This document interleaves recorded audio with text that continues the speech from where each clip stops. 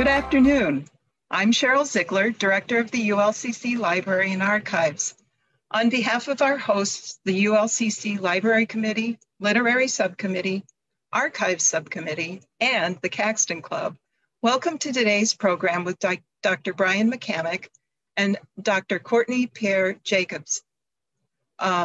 Joseph, discussing Landscapes of Hope, Nature and the Great Migration in Chicago.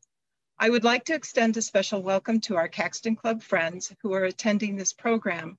If you are not a Union League Club member, I hope you'll consider membership in our club community, one that values civic, culture, and social engagement. For more information, visit www.ulcc.org or contact membership@ulcc.org. A huge thank you to Caxton Club President Jackie Bosler for collaborating with us on our virtual programming. By working together, we can extend our reach and bring you more and varied programming. We truly are better together. We encourage you to purchase your books from local independent bookstores. Dr. McCammack's book is available through Semicolon Bookstore and Gallery. Dr. McCammack and Dr. Joseph will be happy to answer questions, so please put them in the Q&A anytime during the program, and they'll be addressed after their presentation. It's now my pleasure to introduce our speakers for today. Dr. Brian McCammack is Associate Professor of Environmental Studies and Chair of American Studies at Lake Forest College. He is author of Landscapes of Hope, Nature and the Great Migration in Chicago, published by Harvard University Press in 2017. It won the Organization of American Historians Frederick Jackson Turner Award for Best First Scholarly Book in American History, and the American Society for Environmental History's George Perkins Marsh Prize for Best Book in Environmental History. Dr. McCammack's current book, project, examines the modern environmental movement's failure to build a robust interracial coalition in the 1970s. Dr. Courtney Joseph is an assistant professor of history and African American studies at Lake Forest College. Her specializations are in African American history and culture, Haiti and its diaspora, women and gender studies, and hip hop culture. Dr. Joseph earned her PhD in history from the University of Illinois at Urbana-Champaign in 2017. She has spoken at numerous institutions, including the DuSable Museum of African American History, and at various events, including the Fall 2020 Chicago Humanities Festival. Dr. Joseph is currently working on her first book, tentatively titled DuSable's Diaspora, Haiti, Blackness, and Belonging in Chicago. I'm so very happy to have you both. Welcome to you both. I'll now step back and turn the program over to you. Well, my thanks for that very kind introduction, Cheryl. And thanks to the ULCC and the Caxton Club and to Professor Joseph. It's a real treat to be able to be in conversation with her because we don't see each other anymore. And this past year, the pandemic, you know, we'd be on campus and see each other regularly, not so much the past year. So this is a real treat to talk about how our work intersects. So we're hoping to have sort of a free-flowing discussion between the two of us today and entertain your questions. But I thought I would start out by talking about the genesis of my book, Landscapes of Hope. And the idea was really to unpack how and why nature mattered to African Americans in Chicago in the interwar period. And that motivation was really driven by a lot of scholarship that has been written about Black Chicago, tons of scholarship. Probably there's no one city in this country that has been written more about when it comes to the African American community than Chicago. And a lot of that has to do with the Chicago School of Sociology at the University of Chicago. But so much has been written, and to the extent that it was written about African Americans and the environment, it primarily took an environmental justice or environmental injustice perspective, very rightly pointing out the ways in which African Americans were disproportionately subject to a whole host of environmental ills, pollution, lack of access to green space. And that literature is really, really robust and has told us a lot about environmental inequalities.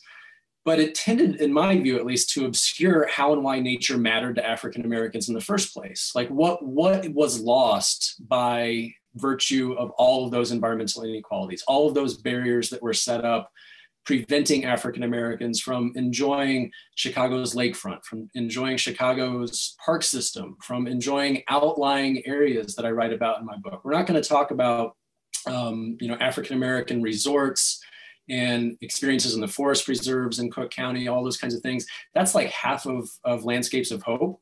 We're going to focus on the city environments, but thinking about how and why nature mattered to African Americans, that tended to get obscured in the scholarship, right? And I think something really profound is lost if we just focus on the indignities, the inequalities. That is central to the story that I tell too. But how did African Americans actually think about the environment? Why did it matter to African Americans in the 19 teens and 20s and 30s that they couldn't go to the same beaches that white Chicagoans could without risking racial violence, right? What was lost there? So that's the essence of the book, really exploring the various places in and around Chicago where African Americans sought out nature.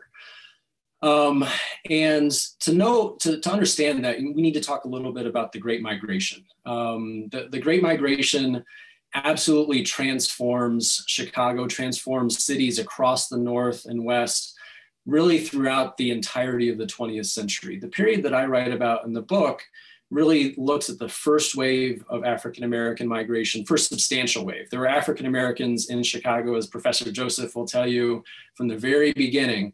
But this first massive wave of migration of African Americans from the South happens in the 19 teens. It's a response to push factors in the South. This is what migration historians call it, push factors and pull factors. What's pushing you out of a place, what's pulling you to a different place.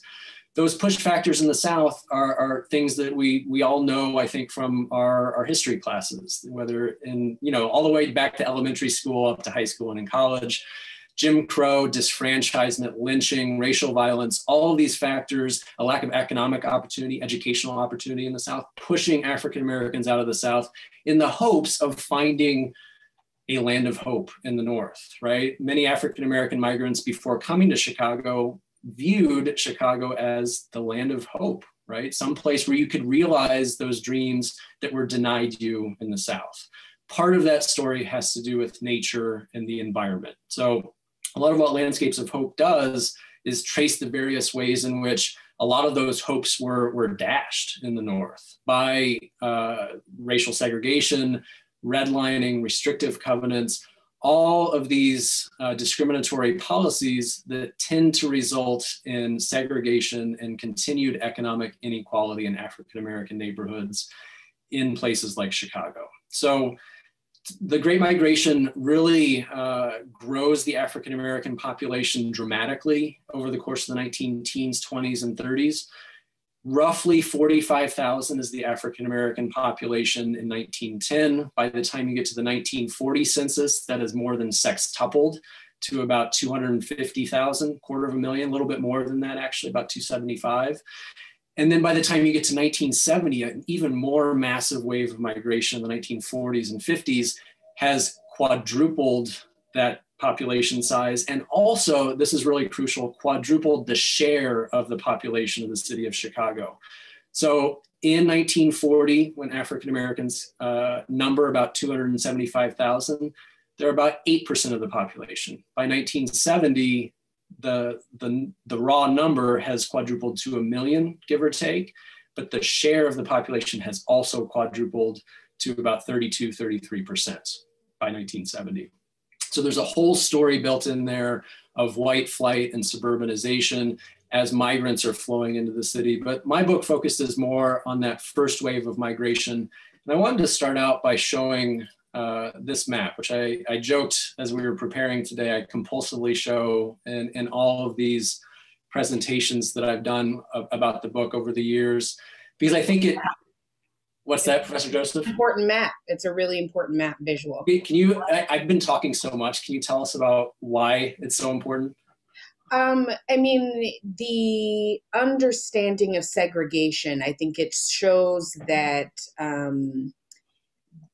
people think about Chicago as an incredibly segregated city as well, despite having, you know, these bustling kind of ethnic enclaves and, you know, the Black Belt being one of them. But understanding that these are not random things, that people are not just all deciding to live in the same areas, which part of that is true, right? But there's a other aspect of it with some of the things you're talking or mentioned, you know, racial covenants. And then there's an intense amount of just racial violence happening on the streets that polices these boundaries on an everyday level that helps us to understand why the Black Belt looks the way that it does.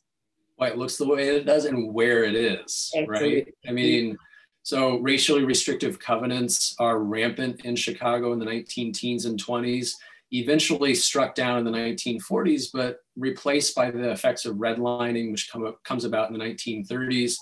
And that's why we're talking about Chicago's South Side, fully acknowledging that there is a robust and growing and vibrant West Side African-American community. But my book is focused on the South Side. And why are we talking about the South and West Sides and not the North Side? Because of these discriminatory policies that tended to shunt African-Americans into particular neighborhoods, into particular sections of the city, and preclude settlement in other parts of the city. And so much of that is built into this map. So this is a map from 1945, Horace Caton and Sinclair Drake, and their famous voluminous sociological study of Chicago. A lot of their data was collected in the 1930s, but you can see the expansion of African-American neighborhoods in this map, right? The darkest shaded area was the extent of African-American neighborhoods on the South Side in 1920, expanding further south, further east by 1930. And this area right here, bound by racially restrictive covenants, not settled by African Americans until that 1940-41 as a direct result of the Hansberry versus Lee Supreme Court case, when Carl Hansberry, the father of the playwright Lorraine Hansberry, intentionally buys a house in this neighborhood that had been bound by racially restrictive covenants, legally denying African Americans the right to settle there. He buys a house there, fights it all the way up to the Supreme Court, and wins sort of on a technicality, but wins, and almost overnight that neighborhood turns from exclusively whites to exclusively African American.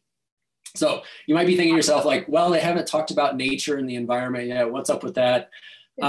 Well, people tend to recreate close to where they live. So I think if you want to understand how nature mattered to Black Chicagoans in this period, you have to understand the patterns of racial segregation and why we talk about Washington Park as a crucial area for African Americans building community, particularly by the time we get to about the 1930s and 1940s. It's because we have African American neighborhoods, heavily segregated African American neighborhoods immediately to the north, west, and south of a place like Washington Park. And it also helps explain that the places in which African Americans tend to seek out the lakefronts, right? We've got marked up here that history of racial violence in the city that Professor Joseph talked about. The 1919 riot begins at 29th Street Beach when a 17-year-old Eugene Williams is struck in the head with a brick or a rock thrown by a white man. He dies, he drowns in Lake Michigan, and a week plus of racial violence is touched off in the city. That's a conflict over access to environmental goods, right? Eugene Williams ostensibly floated too far south into what was a white section of that beach, and he paid for it with his life, right? All these other dots also speak to that history of racial violence, right? Bombings between 1917 and 1921 were carried out by white Chicagoans who did not want African Americans settling in what had historically been a white neighborhood. So that's why we're talking about places like Washington Park, about the lakefront on the south side, from roughly, you can think about like Soldier Field, Roosevelt Road, south to, at this point in history, roughly Jackson Park, although, as history moves on, we're talking about Rainbow Beach, further south of Jackson Park as well.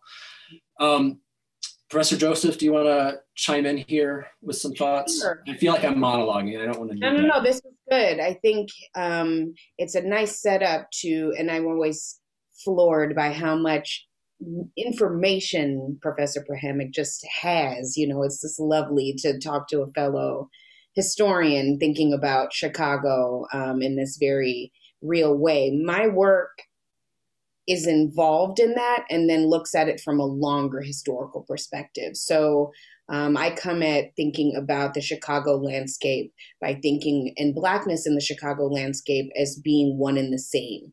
If we think about the oral traditions and the oral history around Chicago's first settlement, we're talking about a man of African descent from the island of Saint-Domingue, now known as Haiti.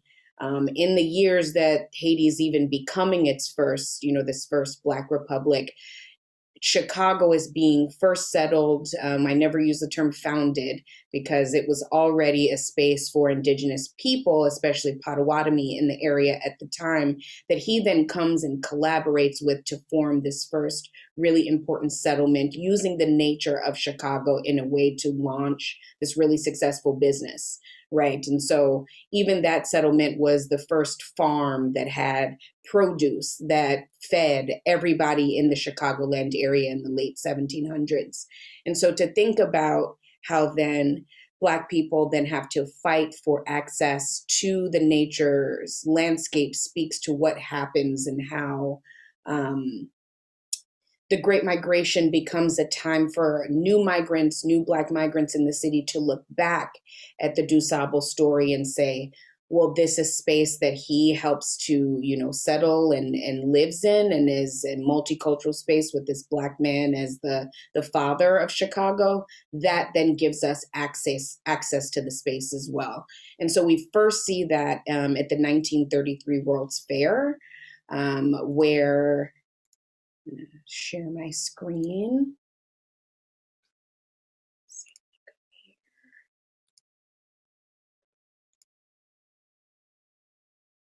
So the 1933 World's Fair is the first place that we see new African Americans, and in particular women, who are teachers and librarians living in the South Side of Chicago, as Professor McCammack was talking about. This burgeoning Black Belt is happening. More and more African Americans are moving to the area, and they're looking for educational tools and, again, something to historicize themselves and claim space.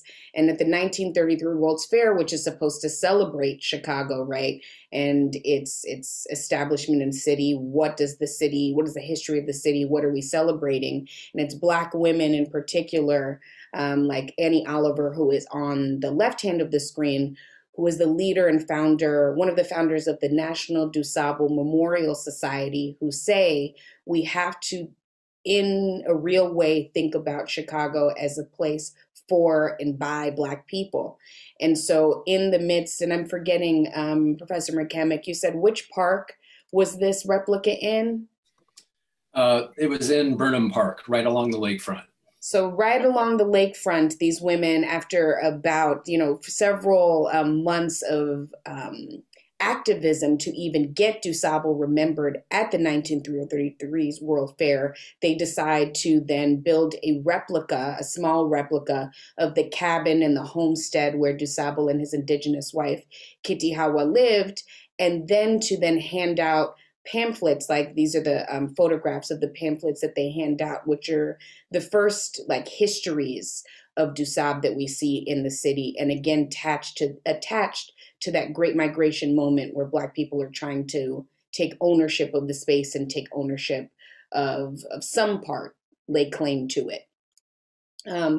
We then see how this moves forward into the latter half of the Great Migration that Professor McCammack's talking about, as more and more Black people are moving into Chicago and populating and then bursting out the seams of what the Black Belt starts to look like. That's when you see markers of DuSable's name being important placeholders for Black people across the city, but more specifically on the South Side. So one of those would be the DuSable High School, which is still there today. And it was a direct result of that 1933-34 World's Fair. It was just being built then. And Black people, again, lobbied to have it named after DuSable, again, because they're claiming space for themselves. largely, again, Black women. The woman who is here on the right is Margaret Burroughs, who decides in the 1960s to rename the very first, that she'd started the very first African American museum in Chicago, and it was the Ebony and Ivory, or the Ebony, I'm sorry, Museum. I'm thinking of the song because that's a great song, by the way. The Ebony Museum of African American History, but then comes into conflict with the name of the magazine, Ebony Magazine, and to avoid confusion, she decides to rename it the DuSable Museum of African American History. Again, showing in how Black people during the Great Migration looked back at that history of DuSable as a Black man and said, it's important for us as Black Chicagoans to then see him honored in the actual landscape of the city. More recently, though, this is what used to be the Michigan Avenue Bridge, which is now renamed the DuSable Bridge, that is right near where the only current bust for DuSable is in the city, bought by a Haitian man in 2008 who migrated to Chicago. Again, my work thinks about even extending the Great Migration to include African and Caribbean people who continue to populate the city in the 70s all the way through today. And so while the Great Migration, most historians think about it as ending around 1970, my work looks at pushing it beyond then, because that's when we see Jamaican, Haitian, etc. people more and more coming to Chicago and redefining what we think of as Black Chicago. And I argue that's a direct result, again, of this kind of multiracial, multi-ethnic Blackness that begins with DuSable, which we then see in this bust that is right overlooking the Chicago River and what is known as Pioneer Court. I think we'll spend probably, I'm going to stop here and pass the mic. Any thoughts, my dear? Yeah, I can pick up on that and talk about the DuSable Museum in Washington Park. And I think it's a great jumping off point too, to think about the World's Columbian Exposition in Chicago in 1934, mid-1930s, as an instance where African Americans in the city are claiming public space. They're claiming access to what exists of nature in the city. And primarily that's the lakefront and other Chicago parks.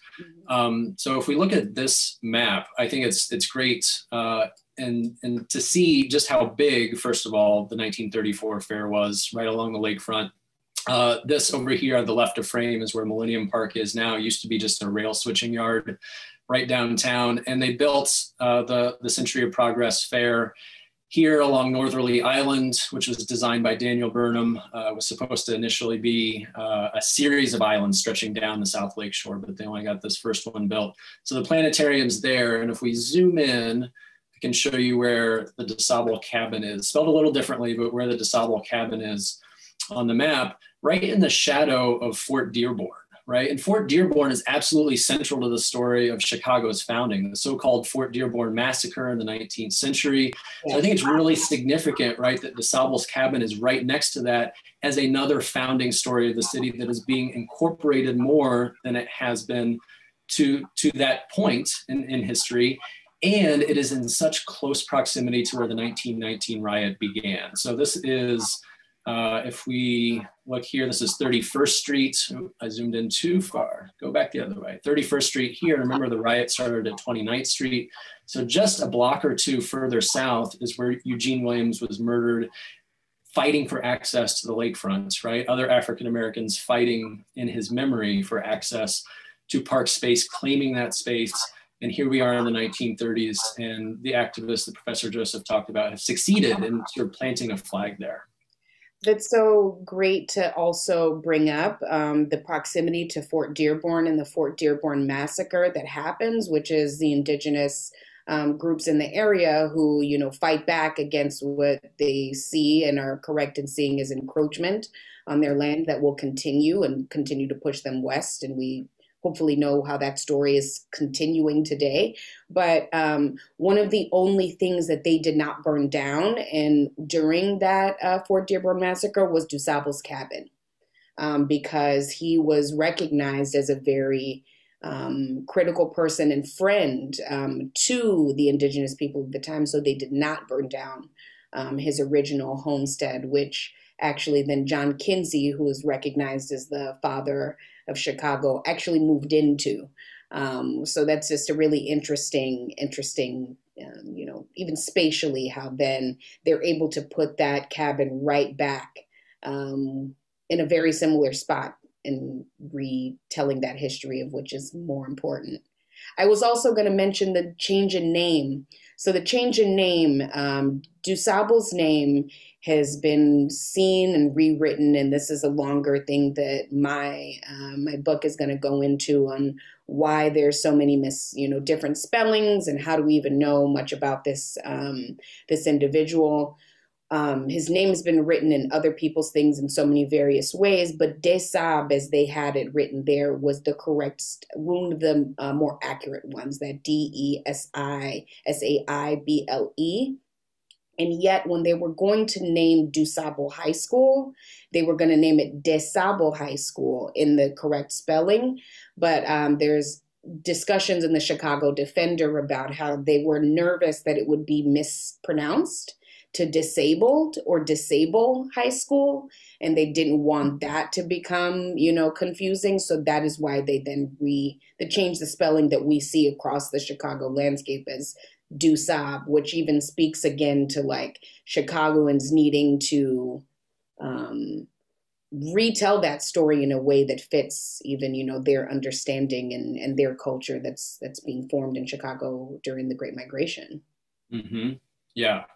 So, I mean, laying claim to those kinds of recreational spaces and the historical stories that are told about Chicago, you're seeing more and more of that activism in the teens, 20s, and 30s. It's absolutely linked to the Great Migration and African Americans asserting their rights, right? Pushing back against all of those barriers that are being erected almost as fast as they can tear them down. New barriers are being erected in this period. And I wanted to talk a little bit more about one particular space. I've shown you a lot of maps, but I want you to see like what these spaces, some of these spaces actually look like.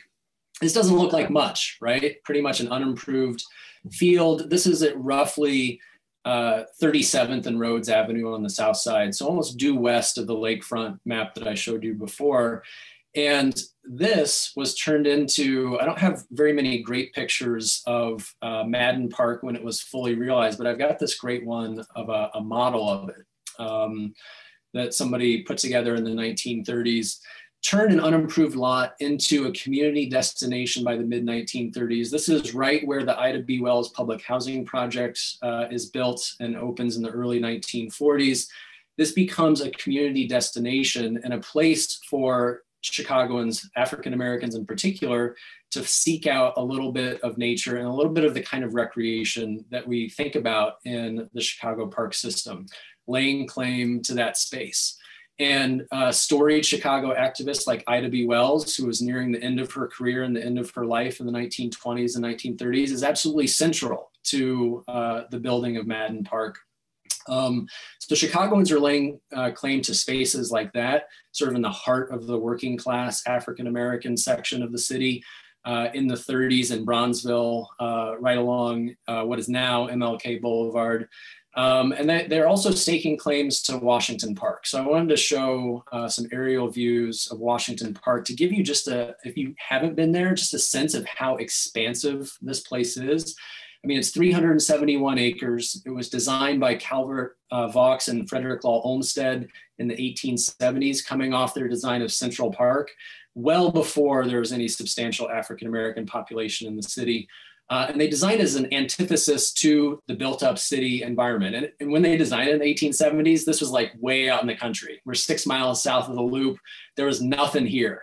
In their report, they say there are like 12 houses on the entirety of the property for Washington Park and Jackson Park combined, together at more than 1,000 acres. But you can see by the 1930s, and then this photo is actually from the 1970s, that kind of antithesis to the built-up environment, especially the densely built environment of Chicago's South Side, that's an important recreational amenity to find a little slice of nature, to find some respite from the city for these African-American neighborhoods that are to the west and to the north here. So laying claim to spaces like that, this is just the top half of Washington Park. I'm going to show you the bottom half of Washington Park here in a moment.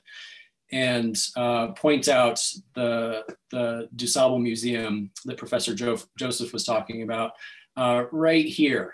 It's a pretty big building, but it looks tiny right here on the east side of the park, just a stone's throw away from the University of Chicago.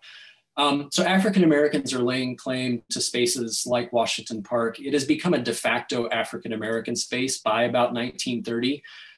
Places where you can have the Bud Billiken Parade and picnic, the culmination of the parade that starts, at least originally and traditionally starts further north, ends in Washington Park with this picnic. You can see all of these people here coming together in August as sort of a back to school celebration with youth as the focus of Bud Billiken Day. It continues today, right? I mean, Barack Obama has been involved in the Bud Billiken Day Parade.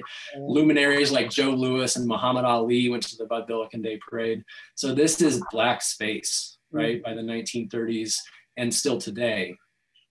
So it has the capacity at 371 acres to host these massive crowds like this and to be a conduit of protest. I mean, it's a hotbed of protests in the Depression when African Americans are being forced out of their homes, evicted in large numbers for failure to pay rent. People would organize in Washington Park, go out to the Black Belt and literally put people's possessions back in their homes. It was a center of protests in the 1960s and 1970s during the Black Power movement. And that kind of tradition continues today, right? If you know Diet High School on the north end of Washington Park, a hunger strike held in Washington Park as a way to keep that school open amid a rash of school closures in the last decade or so. So it can host these huge crowds. It's a center of activism, but it's also a place for scenes like this, right? Like this is Washington Park. This is in the middle of the city. This is what I really wanted to be the cover of my book. I love this picture so much. It's so cute. So like, you know, fishing or pretending to fish, at least in a Washington Park lagoon. And you wouldn't know, right? If you're those kids, my daughter just turned 4 yesterday. Those kids must be like 3 or 4, right? You can lose yourself, right? You can be a kid and pretend that you're in nature. That's exactly what Olmsted and Vaux wanted in the 1870s. And it's even more relevant to African-American migrants from the South, right? I want to caution sort of the assumption, caution against the assumption that African-American migrants are coming from rural environments in the South. Some of them certainly did, but many of them had experience in major cities of the South, like Birmingham, which was booming with the steel mills, Atlanta, New Orleans, I mean, you name it, right? Experience in the cities before coming out. But even those major cities of the South were much more rural in character, much more spread out than Chicago. Like Chicago was something of an order of magnitude different from what migrants had experienced in the South. Being able to maintain those close connections to nature that was a little bit easier in the South, translate them to the North, places like Washington Park, places like the lakefront, and then further out in the forest preserves, rural resorts, those were integral to maintaining that cultural heritage of the South and making someplace like Chicago feel like home to generation after generation, right? Professor Joseph, I think we have about 10 minutes left. Should we talk more about DuSable and the park and laying claim to space and how that. So, I mean, we could spend like all day talking about this stuff, but I feel like we should bring it up and root it in the present day, right? Because these are live issues for everyone now. Absolutely. And so seeing how that history then continues and how the DuSable name again represents a way for Black people to not only lay claim to space, but then to make it a visible space for other Black people who are coming to then say, this is a safe space. This is a space that's for you. And so that's the other cool part about the name. So as I was saying earlier, we see in all of these lovely photographs that Professor McCammack was showing us how the Black population in Chicago grows through the 1910 to 1970 period. And then there's, because of deindustrialization and other factors, kind of a stop. Historians kind of looked at as like the stop point of when African Americans are coming to Chicago and other northern and western city in droves. What my work does is say that in response to the change in immigration policy in the late 1960s with the Hart-Celler Act, ending national quotas, you then see a flood of Latin American, African from the continent, and people from various Caribbean islands coming to similar places with a similar rhetoric that drove people for the Great Migration, which is better opportunities for education and work and, safety, et cetera, et cetera. So as that is happening, we then see the mantle picked up by those folks to again lay claim to the space, and they look to DuSable again as a person who represents Black belonging in Chicago, especially Haitian people who start to come to Chicago more and more. Really, we have trickling in the 40s and the 50s, and they're intermingling and living in the Black Belt and on the South Side and the typical Black areas that we were talking about. But then they really start to come in the 70s, 80s, 90s into today. And one area then that has become a place for their activism, but again, Black activism across Black people in Chicago has been the work around the DuSable Park. I hit the wrong button. Hitting the wrong button again. Sorry, here we go. So a son of Chicago, one of the most famous people, Black politicians in Chicago, is Harold Washington, the first Black mayor of Chicago, who was elected in 1983. And one of the things that he does before his untimely death, right, as he is going into his second term, is he lays claim. He lays claim to this 3.1 acre plot of land right here at the end of the Riverwalk, Chicago Riverwalk, and to where Lake Michigan's going to meet. This is what's actually now known as DuSable Harbor. That's another thing that has now been named. But in the 80s, Mayor Hill Washington dedicates this prime spot of waterway access and nature to DuSable. He says, we will construct a park dedicated to his legacy and his importance in the city. Well, we still don't have a park.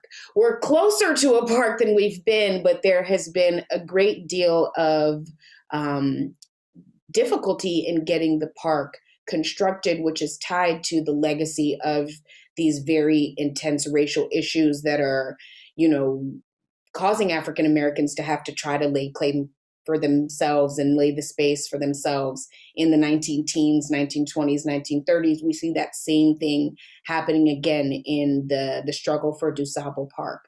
So one of the things that occurs is that we find out that a company had been dumping radioactive materials into the park in the early 2000s, which makes that an uninhabitable space for people, but especially if it's uninhabitable space that you're trying to bring more people of color to claim a history of Blackness in the city. That's definitely not safe space, but goes into racial, environmental issues that continue to happen in the city.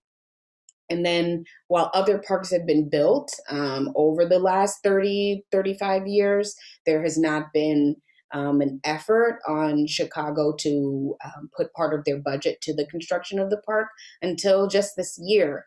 That they have decided, last year, there has been movement and they've decided to dedicate some money to seeing this park constructed. More recently, they have, done the cleaning up of the land so that it is no longer an environmental threat.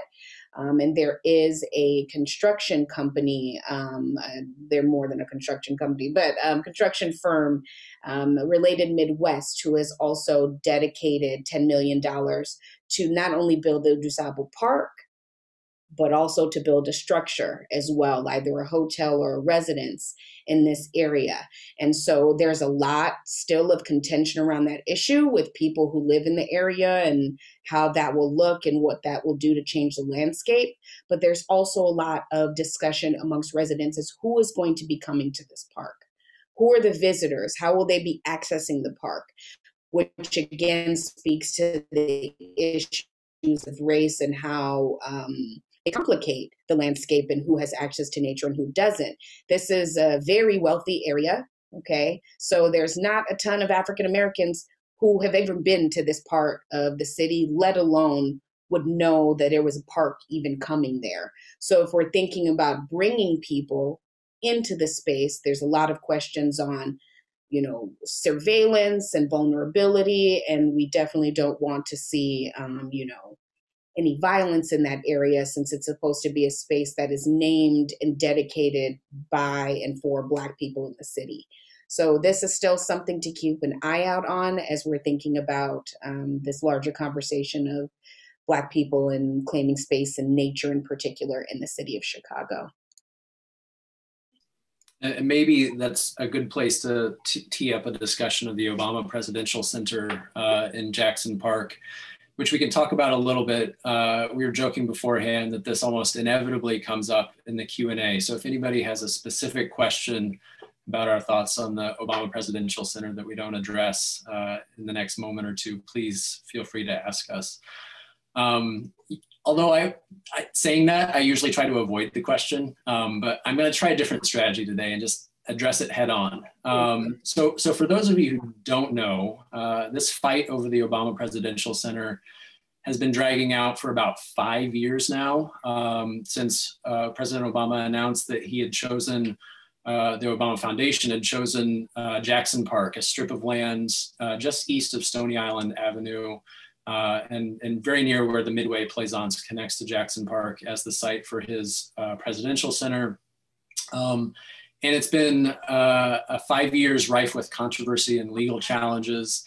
I think it's incredibly significant to think about the nation's first Black president having his presidential center in a place in Jackson Park, which is now also, I think, considered largely African-American space, laying claim to that space. So Washington Park becomes a Black space by about 1930. Jackson Park is contested for many more decades. And it's still a racially integrated space, right? It's not as exclusively African-American as Washington Park. And the Jackson Park beach has a lot to do with that. Yep. As do the birding opportunities and all kinds of stuff in Jackson Park. But it's become contentious in part because Obama's private foundation is taking public land, right? It's not a public presidential library. It's a presidential center that's part of the foundation. So it's a transfer of open space to private hands. Also, most of the controversy has centered not just around the open lands taking, right, which has gotten the backs up of a lot of environmentalists, a lot of historic preservationists that don't like to see this historic Olmsted and Vaux landscape changed, although a lot of the footprint of the Obama Presidential Center is currently an athletic field and track. So it's not like we're getting rid of sort of pristine natural landscaping or anything. A lot of it has been concerns over gentrification and the lack of a community benefits agreement guaranteeing affordable housing and jobs to the overwhelmingly African-American neighborhoods of Woodlawn and West Woodlawn on the South Side, and concerns about how that neighborhood's going to change, right?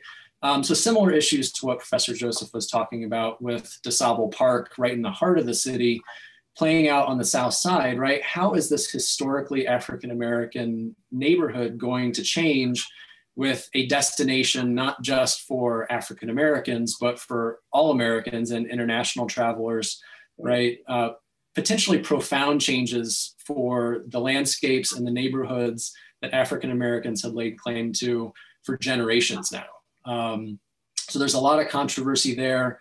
And interestingly enough, my current research, a part of the story of my next book that Cheryl mentioned at the outset here, about how the environmental movement really fails to build an interracial coalition in the 1970s, a part of that story has to do with the building of Dyett High School at the north end of Washington Park, which opens in 1972, the very same year that DeSable Museum of African American History opens on the east side of the park. So really laying claim to this space as African-American space, because we're talking about a period in the 70s, not that different than today, where Chicago public schools are incredibly segregated.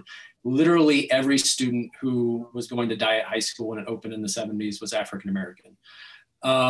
Battles between African-Americans who wanted schools, wanted equal opportunity, and wanted to see that space, that historic Olmsted and Vaux landscape changed, battles with environmentalists who were trying to preserve open space. Those environmentalists, largely white middle-class Chicagoans, who were increasingly decamping to the suburbs. You see almost the same battle lines over the Obama Presidential Center in 2020. Here it in 2021. Here it is 50 years later, and we've still got groups like Protect Our Parks who have fought tenaciously, like legal battles, trying to scuttle the Obama Presidential Center, just like they drove away George Lucas in the Lucas Museum along the lakefront. And what's that? I didn't know that.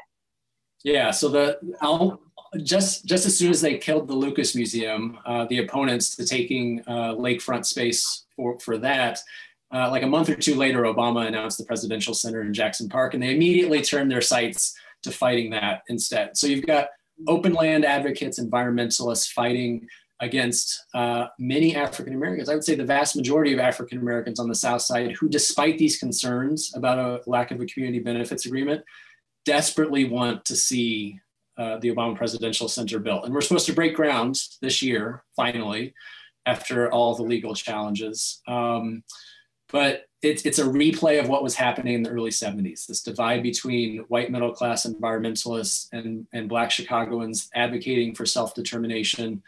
And it's crazy how history repeats itself. It's a total cliche, but we're seeing it all over again. So we got, I think, 13 minutes for questions. Yes, we do. And I'm glad you did bring up the Obama issue. We're working on a program on bringing in a few folks to talk about the Obama Presidential Library, and maybe we'll have you all come in as well. I think that would be an interesting conversation. I want to urge people to put questions into the Q&A. We have one question from Bob Joint. And Dr. Joseph, I think you kind of touched on this, but maybe you could elaborate. Has there been a substantial migration from Haiti to Chicago? Yes. So since the 1970s, there have been more and more, really since the trickle starts in the 40s and the 50s into the 60s, but that change in immigration policy and things like chain migration that is allowed in our immigration policy, that you can send, if you migrate, then you can send for family, is a huge thing that shifts, so much so that the largest non-white or the largest groups that are represented in non-native African-American born births in Chicago are Jamaican and Haitian.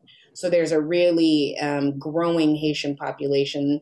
Now the census and stuff, the data will tell you, today maybe 20 to 30,000. But as we know, there are a lot of issues around census data and how people identify themselves versus what the census tells you to identify yourself as, and multiple other issues and how comfortable people say, immigration status, et cetera. So community activists would put that number higher at about 100,000 people, mostly again on the South Side, but then again, populating into other areas in the North and West, and now into the South suburbs, which shows how gentrification of the South Side part of the city that Professor McCammack was talking a lot about also shapes where Black immigrants live and their families as well. I had a personal question that I wanted to ask. So can both of you speak to what institutions, what organizations you tapped into for your primary source materials? You want me to take that first, Professor Joseph? Yes.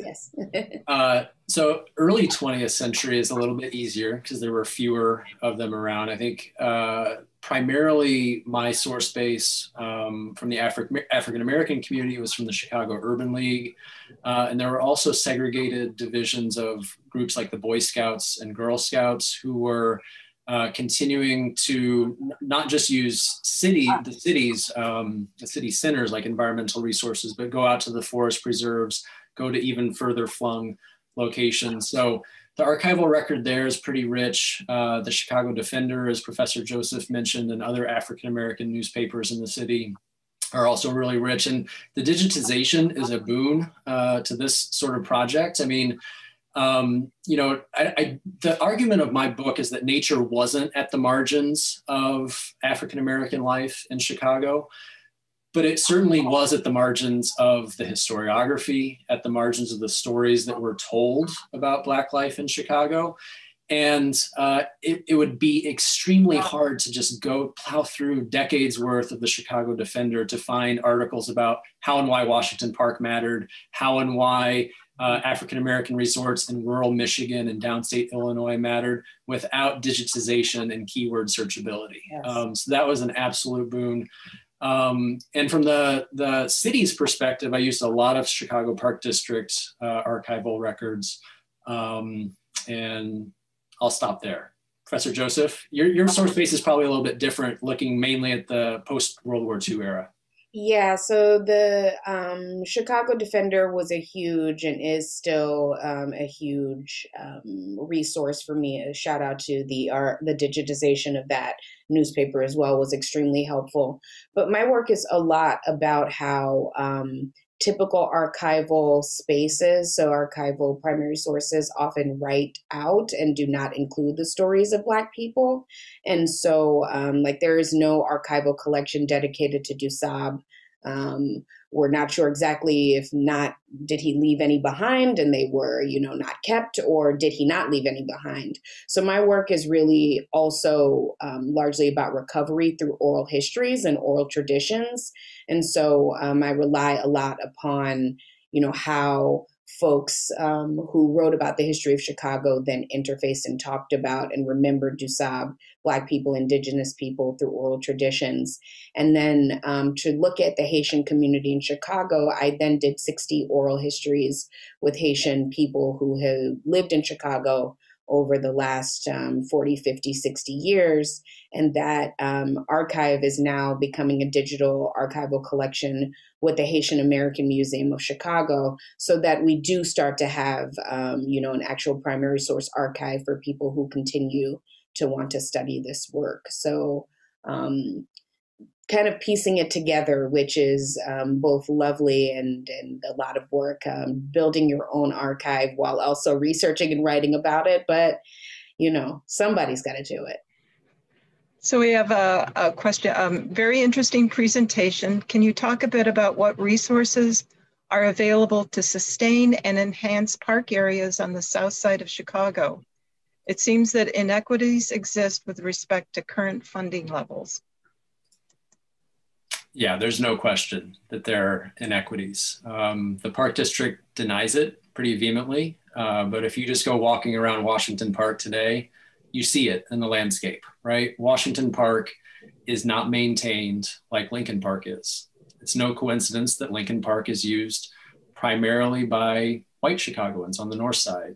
Washington Park is used primarily by African Americans on the south side. Now they're nations, right? I mean, these are still places where different communities are mixing and using the space in different ways. There is no doubt that there are inequalities. I'm just gonna drop, I think, panelists and attendees, a link in the chat here to a Friends of the Parks report from 2018, which points out these inequalities and pretty stridently alleges, that the Park District is not doing what it should be doing to ensure equality of access to all communities in Chicago. And there's a long history of this, right? A long legal history of this. Chicago Park District had to enter into a consent decree in the 1980s when the Justice Department said, you're not giving equal access and equal opportunities to all Chicagoans. There are vast inequalities along lines of race. The Park District was released from that consent decree after a few years, but those inequalities persist. And this Friends of the Parks report that I linked to is really pointing out those continued inequalities. So There are certainly many community groups on the south side and on the west side that are advocating for parks. I don't want to frame Friends of the Parks as the be all end all, but that's just the first thing that comes to my mind when I think about this long historical trajectory of inequalities in the parks. And they are probably the most vocal and have the biggest media platform in order to talk about those inequalities and challenge the park district on that stuff. I'll echo that. They've also been largely involved in the advocacy work to see the DuSable Park built as well. So Juanita Irizarry is the head, the director at Friends of the Parks right now, and I know she thinks a lot about these inequities in space. Another question, has there been any history done of Idlewild, the African-American resort near Baldwin, Michigan? Yes, that's in 2 chapters of my book. Please buy it. I'm just kidding. You can get it at the library. Libraries are great. But it is in my book, and I'm building on the work of other historians. If you go to Amazon, or don't go to Amazon, please. Pretend I didn't say that. Go to your independent booksellers. But a couple of books that are directly about Idlewild and not about making the kinds of connections that I do between Chicagoans who are going to places like Washington Park and then summering at Idlewild, or a book by Ronald J. Stevens just titled Idlewild, and another book by Lewis Walker titled Black Eden.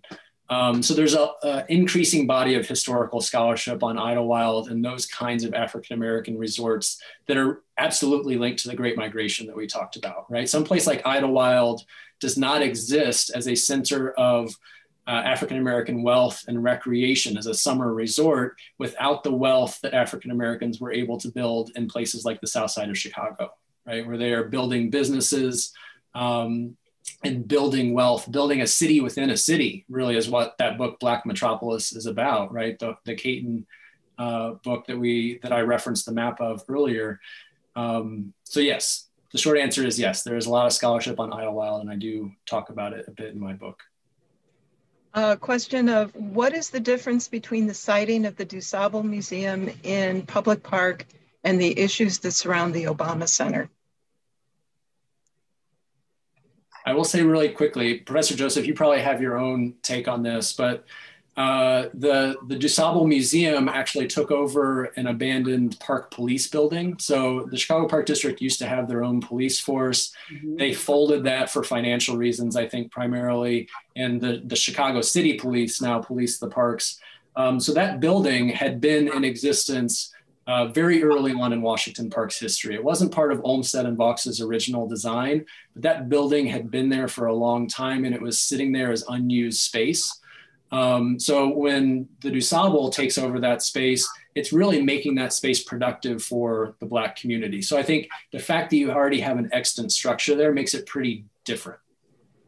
Agreed. And previously, the museum had been coming out of Margaret Burrow and her husband's home. That's where the original museum had been. So it was becoming very popular to the African Americans in the area to be able to visit and learn about the history within the city, that then when they moved it to a larger building, it was seen as a welcome thing, since it was already in a space and already existed and could then address the needs of the community.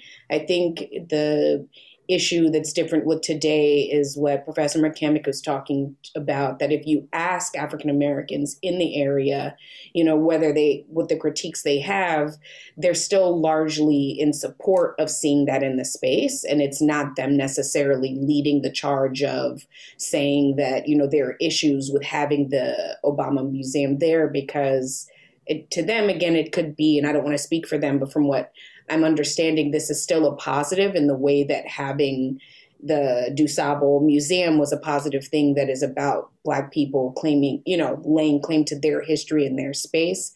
It's other folks that are coming inside who maybe are not as connected with the community's needs who are driving a lot of the critique and lawsuits, et cetera. We have one final question, and then there's a comment I'd like to get to.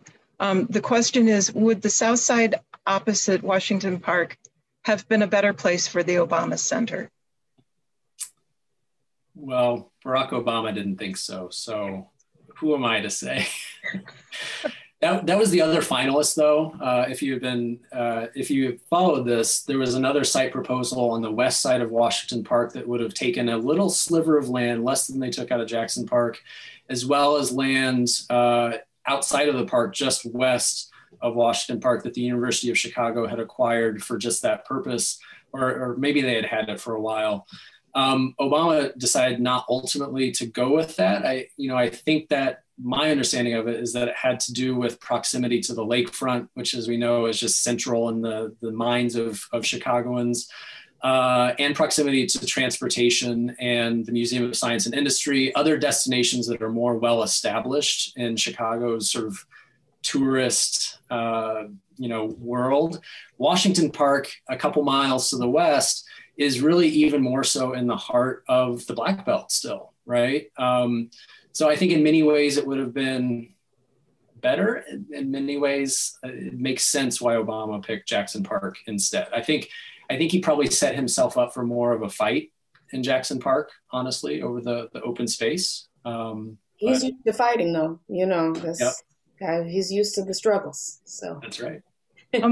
We have a comment from, and I hope I'm pronouncing this right, Rebecca Sive, letting you know that Dr. Burrows and I were appointed to the Chicago Park District Board of Commissioners by Mayor Washington. While there together, we addressed many issues related to race and the Chicago landscape, including lawsuits alleging discriminatory action by prior mayoral administrations, by CPD and allocation of pools, gyms, field houses, et cetera, in Chicago parks.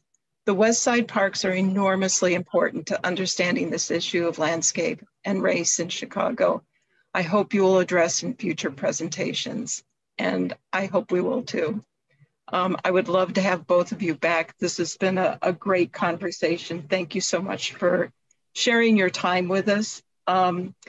We also appreciate you, our audience, your support of our library programming, and we look forward to seeing you all in our next program.